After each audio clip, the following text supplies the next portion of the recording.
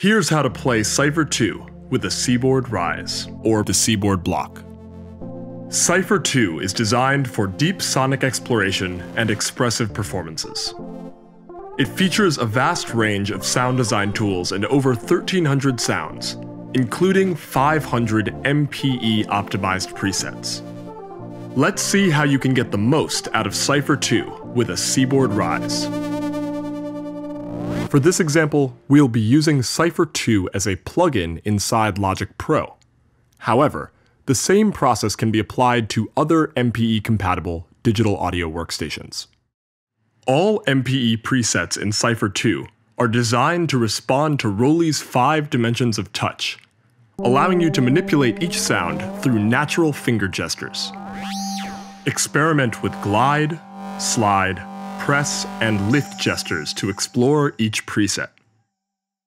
Through Cypher's transmod system, you can see which parameters are being controlled by each of the 5 dimensions of touch by hovering over their modulation boxes. For example, when I hover over slide, I can see that Y-axis finger gestures are controlling the scale and wave of oscillator 2, as well as the sustain of the amp envelope.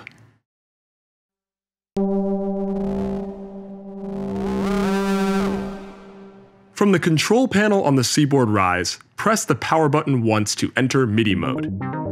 Now you can use the 3 touch faders to control static parameters to adjust the sound of the preset.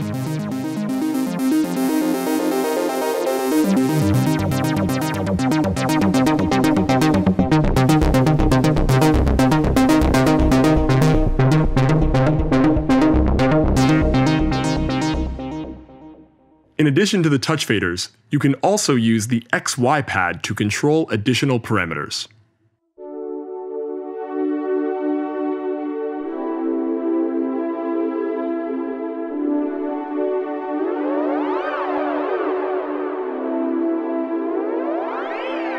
Now we know how to control the MPE presets of Cypher2 with a Seaboard RISE. But this only begins to scratch the surface of the possibilities with this powerful synth controller combination. Continue exploring and have fun.